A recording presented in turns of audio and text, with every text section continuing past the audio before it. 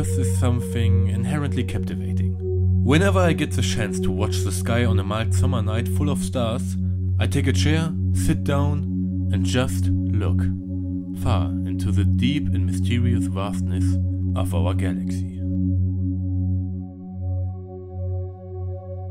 When people talk about space, words like fascinating, incredible, awe-inspiring, but also mysterious and even scary come up. And for a nerd like me who not only likes space but also video games, it was even cooler to find one that combines these two and managed to deliver these impressions. And that game was Mass Effect. While Mass Effect 2 was the game that introduced me to the series and was awesome enough to keep me hooked, I was sold to this universe only after I finally played the first one. Last time I talked about the world building in Mass Effect and how it's delivered not only through codex, but through actual in-game characters. Once again, spoiler warning. You ready? Okay, let's go. This time I want to talk about the two biggest reveals in not only the game, but probably the whole trilogy, and how they help making this universe even bigger. The conversations with Vigil and Sovereign. We are, still, hunting Saren, which leads us to Virmire. Saren is breeding a Krogan army, we have an important argument with Rex who, just like Caden or Ashley, could possibly not survive this mission, and we encounter another prothean beacon Saren possesses. We also discover that he's studying the effects of indoctrination on living prisoners. It's never really explained how though, one could assume that just the sheer presence of Reapers could influence you. Now this is important because it shows us that he is indeed worried. Saren thinks he works for Sovereign because of his logic and own will. But this facility clearly shows and foreshadows that he has his doubts. Is this ancient ship really influencing his decisions? No, it can't be. Right? Saren is an absolute badass, a Spectre, a top agent. Smart, efficient, experienced, influential, and he's been around and met a lot of people. This highlights how dangerous Sovereign is. Besides having the biggest gun in town, he isn't just using brute force to advance his goals. He made one of the Council's best agents his puppet to do the work. Because indoctrination isn't just mind control. The Reapers are patient, devious, calculating. And indoctrination is a slow, subtle process. So yeah, the Reapers are pretty much supposed to be the Cthulhu sort of enemy. Now Mass Effect of course isn't cosmic horror. Sovereign spectacularly blowing up in the end of this very game proves that. Fuck! But Mass Effect definitely took some inspiration from it. The Reapers here are the Great Old Ones, basically. Dormant, ancient monstrosities with power, motives, and knowledge we can't understand. They influence the minds of those around them, and when they wake up, we're screwed. Yes, Sovereign actually considers us puny organics important enough to have a conversation, but this gives us a first-hand impression of the Reapers, how little they care about us, and how superior they seem to be. This is the first big reveal of the Reapers, and having one of them showing up instead of just some cultist or puppet like Saren is direct proof of the imminent and real threat. They are coming. Also, this is barely a conversation. Okay, for one, because once again Shepard acts like a naive child. Our numbers will darken the sky of every world. You're not even alive! But also because throughout this whole dialogue, Sovereign treats us like ants without even revealing a bit of his plan. If anything, he only tells us that we suck and are only as advanced as we are because of them. The mass relays, the things that allow fast travel but throughout the whole galaxy, yeah, the Reapers made them. They raised us the way they wanted, so they could predict and kill us like animals for slaughter. Just like they did with the Protheans and thousands upon thousands of civilizations before. Man, that went dark. The delivery of Sovereign's lines is also really important here. Cold, robotic, emotionless, powerful. It's obvious that Sovereign isn't just some rampant but polite AI who just thinks that organics actually harm themselves or something. Oh, shut up! He clearly sees us as some lower form of life, and he lets us know. But he keeps himself distanced. He isn't getting personal or emotional in any way. And why should he? He's not trying to convince anyone here. He doesn't care what we think. We are just one more civilization to harvest. This is not a discussion. This is Sovereign making clear that this cycle is about to end like all the others before.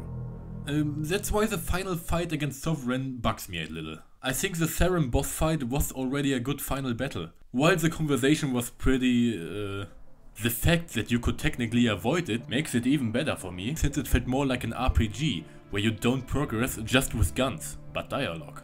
letting him comically shout, "I am Sovereign." And fighting against Shepard instead of just jumping to the panel and let his bros in, makes him look like a short-sighted raging dummy instead of an ancient, patient, highly intellectual monster.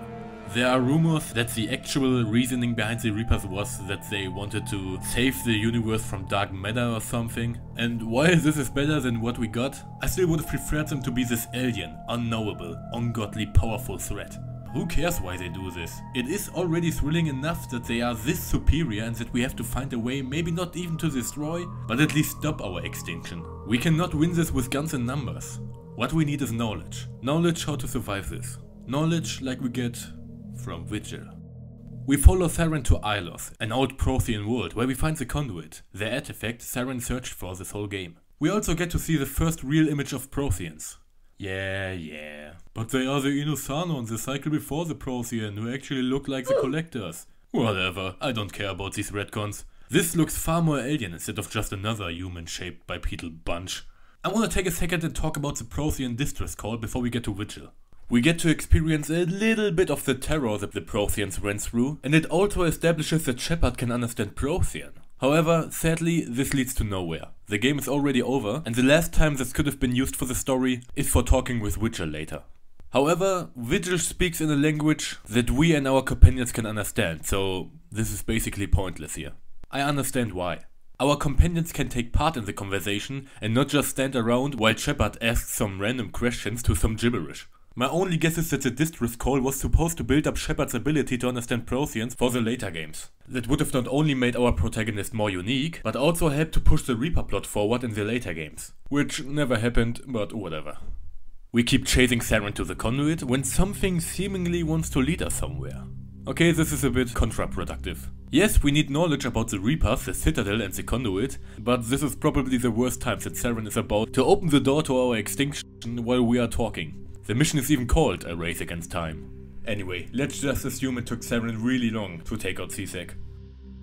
What now follows is the most important reveal in the trilogy and one of my favorite moments.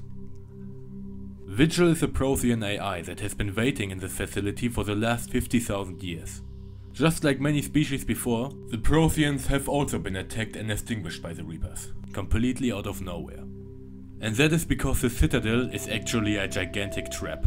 A mass relay linked to dark space, where the Reapers wait until their time comes again. From there, they take control over the mass relay network, leaving every star system on its own and eliminating one after another, without their victims having any chance of getting help from elsewhere. But the Protheans went lucky. Sort of. Ilos was a secret facility, and if there were any records, they got destroyed during the initial attack on the Citadel. This left them isolated, but also alive. They went into cryostasis to wait till their enemy retreated. Years turned into decades, and decades into centuries. And when the Reapers finally went back to dark space, the Prothean race was no more.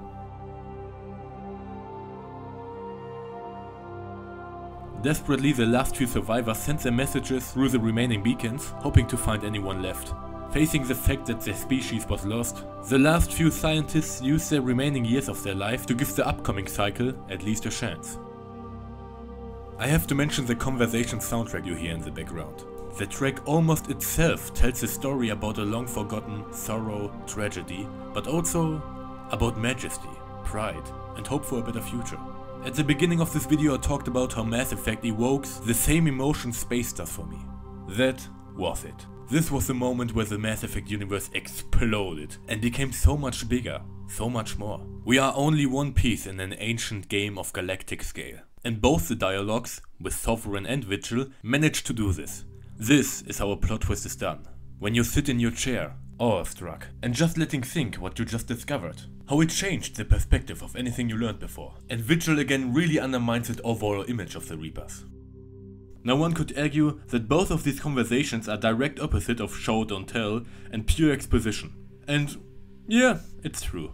But that's a good thing actually. Games can tell the stories different from movies, shows or comic books. Imagine instead of having a dialogue with Sovereign or Vigil, we'd cut to a cutscene where we would actually get to see what we're being told. How the Reapers jump from dark space and cause destruction and terror to civilization. That sounds cool, but suddenly we would have seen what the Protheans really looked like and how they fought the Reapers. I think this would have been world building where it isn't needed. It would have shown too much and stripped the Reapers and Protheans of a sense of mystery. Sometimes less is more. Sometimes imagination is the best visual effect. Also, if anything, with a cutscene, narrated or not, there wouldn't be a dialogue, just Sovereign and Vigil explaining and answering things Shepard never asked for, and if he did, it would have been through auto-dialogue, in a predetermined order. Let the Prothean Reaper story be history, and mystery, at least for this game. However, the place where we at least meet Sovereign could have been more spectacular. Instead of a boring grey steel room, why not a darker room, where only a few intact lights, monitors, and a red beacon would lit up some important spots. Also, instead of putting a projection of Sovereign in front of us, don't show anything of him, and just let his deep, robotic voice break the silence of the room before the music starts. This would have made him seem more ominous and foreboding. I know stuff like this is easier said than done, but hey, I'm just trying to add some advice to my rambling.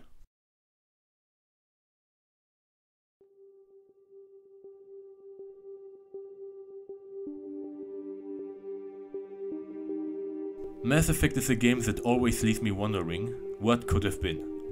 I don't think that the sequels are bad games or unplayable. No, not at all. They are fun games and I can understand why people like them so much. I'm not saying Mass Effect 1 has some god tier flawless writing. These helmet cams would have been really useful later. In fact, when it comes to character interactions, the sequels do a better job. However, why not both? Why does the world building and main story have to take a dive for these wonderful characters? Also, writing is more than just world building or character dialogue. It's also about tone and themes. And Mass Effect 1 already established that. Playing Mass Effect 2 right after the first one always feels strange to me.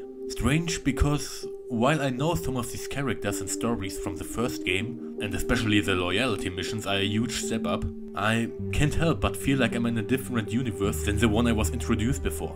We don't know what exactly happened behind the scenes at BioWare and EA, and I don't want to dive more into this. What I know, however, is that you can see the consequences and change in priorities in the final product. Not only retcons, more action, the main storyline shift in focus, or less RPG elements, but also tone. The tone of Mass Effect just changed. How this game, how this universe feels. I can't change what has been done, but maybe my voice is heard by someone for future projects like this. And of course, feel free to share your opinion too. I love bombastic action and good gameplay as much as the next guy, but for the future I'd like to see another sci-fi game like Mass Effect. Or rather, a game that combines the best from the trilogy, where action and style take a step back to make stage for the universe, its stories, rules, characters, and hopefully endless potential.